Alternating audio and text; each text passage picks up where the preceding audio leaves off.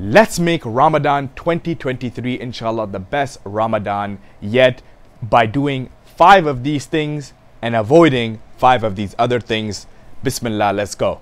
Number 1, aim to inshallah finish the whole Quran during the month of Ramadan, which ends up being about 1 juz every single day. Depending on how much the Quran you know, it may take more time for other people to finish 1 juz in 1 day than others. So I would say, put maybe like an hour to 2 hours aside, and that should be sufficient for you to completing 1 juz every single day. Again, if you need a bit more time, that's fine, okay? But aim, inshallah, to finish a whole Quran in the month of Ramadan. Number 2, pray tahajjud. Tahajjud essentially starts later into the night when the day has changed, so after midnight, and ends before Fajr starts. So this might be starting at 12 a.m. and let's say Fajr starts at 5 a.m. During that 5-hour window between 12 and 5 a.m., you can pray tahajjud. And during tahajjud, Allah subhanahu wa ta'ala comes to the lowest level of the 7 heavens, and He can hear you with every concern or thing that you want to ask for Allah subhanahu wa ta'ala.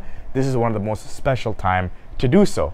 Number 3, aiming to pray, especially as a man, every single prayer in the masjid to the best of your ability. If you are working 9 to 5 or whatnot, it might not be easy for you, but inshallah make the intention to pray every single prayer during the month of Ramadan in jama'ah at least. Even if you're going to pray it at home, pray together as a jama'ah with your family, inshallah, or better yet, go to the masjid, which is the house of Allah subhanahu wa ta'ala. Number 4, aiming to pray full Taraweeh every single day in the masjid, inshallah. Do not be skipping your Taraweehs, brothers and sisters. I know it's a sunnah prayer. It is a prayer that is only available during the month of Ramadan, so take benefit of it. And inshallah, number 5, during the last 10 days of Ramadan, sit in itikaf if you can, which is basically going to the masjid as a man or a woman. If you have privacy in the masjid, then you can do it at the masjid. If not, you can do it at home, but sit in there, sit in the masjid, inshallah, repent to Allah, remember Allah, pray all your prayers with jama'ah, recite the Quran, read some hadith and whatnot, and fully dedicate the last 10 days of Ramadan in itikaf in worshipping Allah subhanahu wa ta'ala. Now, here are 5 things that you should not be doing during the month of Ramadan. Number 1, watching TV shows, scrolling on social media, playing video games and movies and all of these garbage entertainment.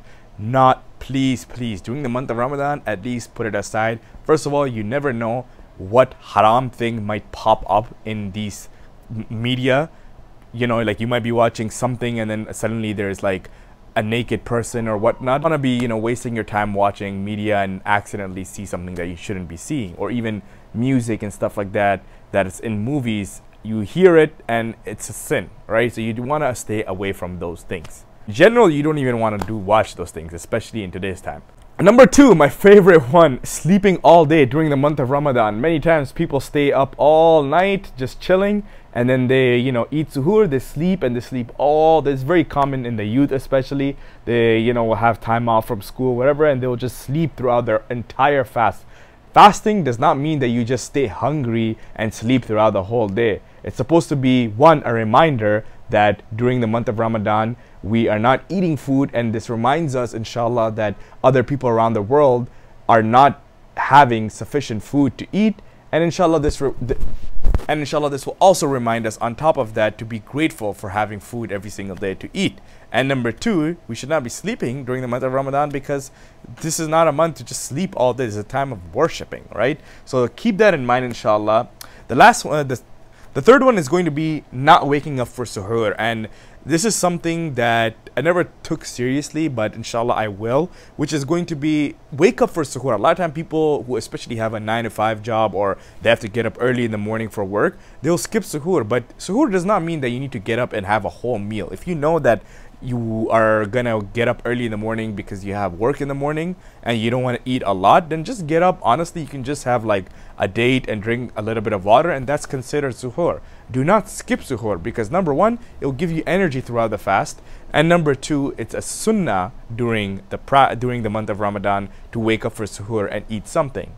Number 4, not making a genuine effort to inshallah get better during the month of Ramadan. A lot of times people will just get up and be like, yeah, it's just another day, just gonna fast, gonna get my day going, whatever it may be, but they're not doing anything that will inshallah make them a better person once Ramadan finishes. And this can include working on your weaknesses, right? Working on addictions or issues that you know you shouldn't be doing, sins that you should not be doing in private anyways. The Ramadan is one of the best time to work in that, because of the fact that shaitan is locked during the month of Ramadan. Last but not least, not taking the time during the month of Ramadan to reflect on what you want to do inshallah after Ramadan finishes. As we all know, as I mentioned even before, shaitan is locked during the month of Ramadan. And kind of similar to New Year's resolution, where especially the kuffars will have new goals and this and that. As Muslims, we do not believe in that. However, during the month of Ramadan, you can kind of implement that into your life and think, okay, during the month of Ramadan, since shaitan is closed, I can hopefully inshallah think more clearly and make better decisions in my life. What is it that I want to work on? Because during the month of Ramadan, great month to repent and become closer to Allah subhanahu wa ta'ala. So inshallah, make life goals, things that you want to improve on and get better at, inshallah, after Ramadan finishes. Share this video to inshallah also get sadaqah jariyah. You never know who this video may inspire. Inshallah, also for the YouTube algorithm, so that more people inshallah see this video. Hit that like button, subscribe to the channel if you're new. If you have any comments or whatever, let me know in the comment section down below. I'm currently dropping a new video every single week on Jummah, on Fridays. Be sure to follow me on TikTok and Instagram, Story of Muhammad, and inshallah I'll see you in the next video. Assalamu alaikum wa rahmatullahi wa barakatuhu.